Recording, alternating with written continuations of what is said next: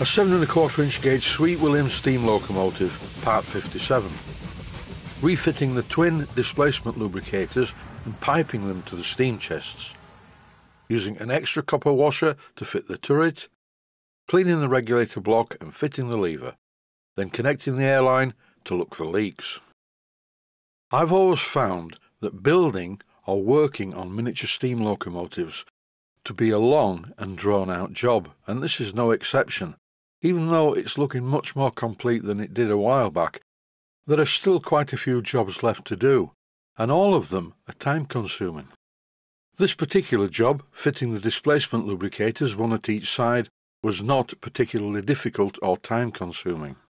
This engine has displacement lubricators because they are shown on the drawing, and besides they look good. These displacement lubricators are fully functional but not used on this engine as it has a mechanical lubricator. On each of the steam chests there are two oil inlet unions. One of them at each side comes from the mechanical lubricator, and the other unions, again one at each side, connect to the displacement lubricators.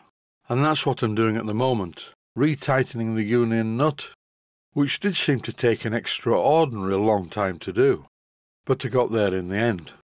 These union nuts are slightly longer than the ones I would normally use. Eventually the union nut is tight and the pipe is upright. The other end of the pipe will fit to the displacement lubricator once it's mounted in position. This is very simply mounted on a bracket fixed to the smoke box.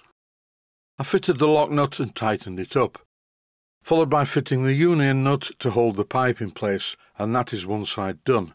I now need to repeat the process at the other side. Before fitting the displacement lubricator at the other side, I thought it would be a good idea to apply some thread sealant to the check valve and tighten it in place first.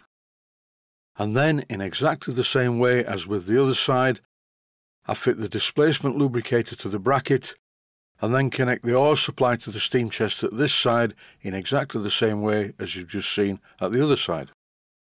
And once again, this appears to be a longer than usual union nut, but I suppose it's stronger, so I'm not complaining. After fitting the displacement lubricator, I stood back and had a look at it with the combination of the brass of the check valve, displacement lubricator, steam fittings to the cylinder and the mechanical lubricator. I think it looks good, very much like something from the steam age. The next job involves removing one of the safety valves so I can rotate the turret to tighten it up in the correct position, but unfortunately it does need another washer. And also, as I'm removing these parts, I'm being very careful not to drop them on the paintwork of the firebox. It is very easy to damage paintwork when working very close to it with mechanical bits and pieces. I found a suitable washer, and in this clip I'm applying some thread sealant to the thread, and now I can screw it in position, and it fits perfectly. At this stage I realised that I had forgotten about fitting the steam-operated cylinder drains. There are a couple of blanking plugs in the turret, and the one at the left-hand side at the back of the turret needs to be removed and replaced with a steam union.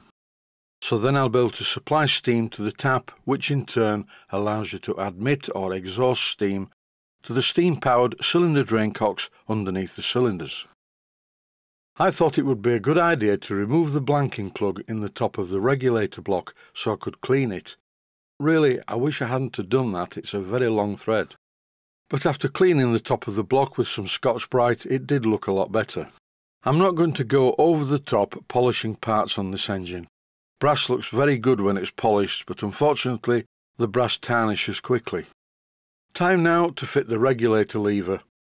The fitting of this is completely self-explanatory.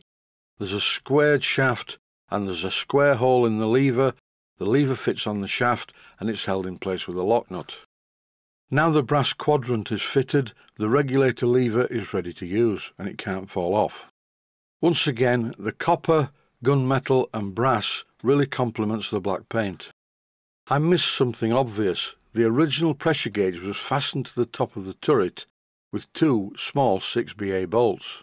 And I think these holes may just go all the way down into the steam space in the turret, So I coated the holes with thread sealant and screwed in a couple of brass 6BA bolts, the original ones that were in there. I'm not going to fit the pressure gauge yet, just in case I damage it. It fits on the rather coarse thread which points down at the right hand side. This is a BSP, British Standard Pipe Thread, and I'm going to use it to temporarily connect the airline to the boiler so I can put some air in the boiler and check for leaks. I connected the airline to the compressor, and as you can hear, the air is going from the compressor into the boiler. When I open the regulator,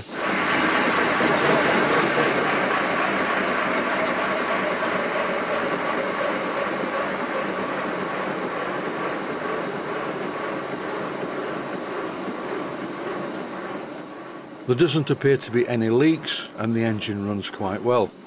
That's it from me. I'll leave the engine running for a few moments.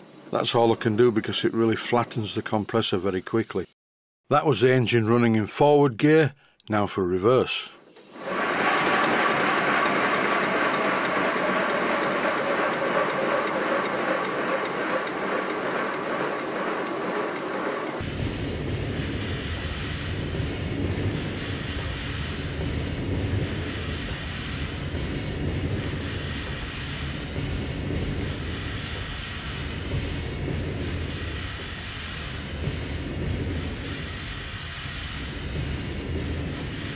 Before I get lots of comments, the noise it is making is like that because the drain cocks are open.